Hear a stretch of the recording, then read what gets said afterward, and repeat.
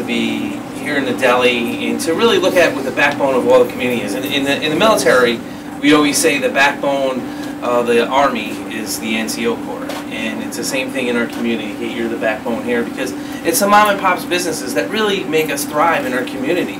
They're the ones that are dealing with people day in and day out, and it's nice to get a big business to come in with a ton of jobs, but without a place like this and a specialty deli to come get a great sandwich and meet some great people is a great opportunity, and especially in and I'll let Sean talk a little bit more about Green Island, but to really talk about Green Island as a community, it's a family affair here, and literally, and that's what I love about Green Island. It's a hidden gem in Albany County that really just shows you how a community wraps around a business. And the fact is, it's hard, you know, coming out of this recession for businesses. They always say in a restaurant it takes 5 years to really establish to get going, and it's hard because nothing goes down. Insurance goes up, workers' comp goes up, and there's a lot of hurdles that get thrown in front of businesses. In this case, working with the Albany County Legislature and with Chairman Sean Ward and working with the Capital District Chamber, we had a unique opportunity to apply for a grant, to really go for a grant that can help businesses. And that's what this grant was about. And I want to say again, congratulations to Kate. Obviously things are going well, and we're happy as the Chamber to be a small part of this and to be a resource. And this, you know, it's kind of the idea of the Chamber of Commerce is bringing resources together and bringing community leaders together to help business owners. So I think this is a great example of that.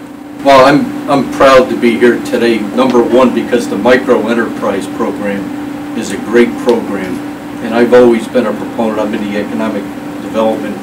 I do a little economic development here in Green Island, and we have we put a huge industrial park in the north end. We created 1,000 jobs, but we still need the crux of the community is small business, and we didn't have a place to get a sandwich in Green Island before Kate came to me a few years ago and asked me what I thought of her plan. And obviously we jumped all over it. We thought it was a great idea and a great need for the community. And second of all, I'm very proud of Kate. We really are fortunate with the micro-entrepreneurial grant because, you know, we're in food. It does normally take about 5 years. And what this does is it fast forwards us a little bit. You know, we knew what we had to do, but you know the numbers are hard. We are in a small town, but we are who we are because we're in this small town. Anyone can walk in at any time. We're not just a deli. Yes, our food is amazing, but we are people's ears. We're their shoulder. Like we really are. You know, their only family, and they treat us the same way. You know, I got married last year. My niece had a baby last year, and our customers. You know, we had presents and stuff and off our registry at our home. So we're not just a deli. So we love what we do. I mean, we're in 4 years and we can't imagine doing anything else. Thank you guys for all your hard work and support, and can't ask for anything more.